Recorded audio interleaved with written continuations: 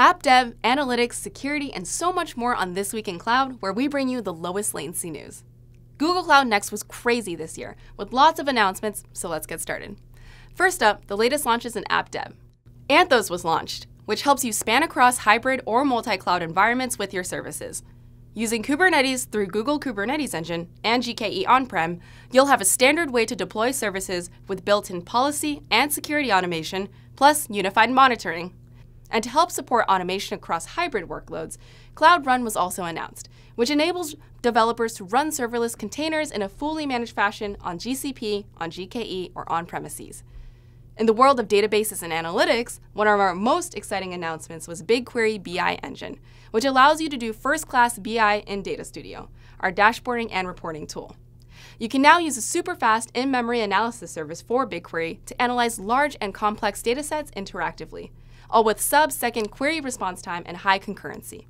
Analysts can perform speed-of-thought data exploration on their latest data via Data Studio and Google Sheets. Plus, Cloud SQL just added support for a new database type, Managed SQL Server, a fully managed service for SQL Server with built-in performance, scalability, and security so you can focus on your applications.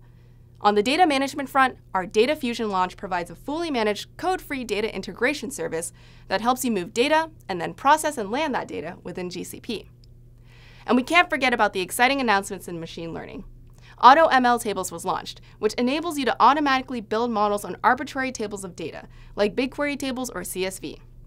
Now data scientists, analysts, and developers can automatically build and deploy state-of-the-art machine learning models on structured data at a massively increased speed and scale. We've also announced incredible launches in security. Our Cloud Security Command Center went GA. It's a single centralized dashboard that helps security teams gather data, identify threats, and act on them before they result in business damage or loss. And with event threat detection, it can detect suspicious activity from Stackdriver logs and then flags them for remediation.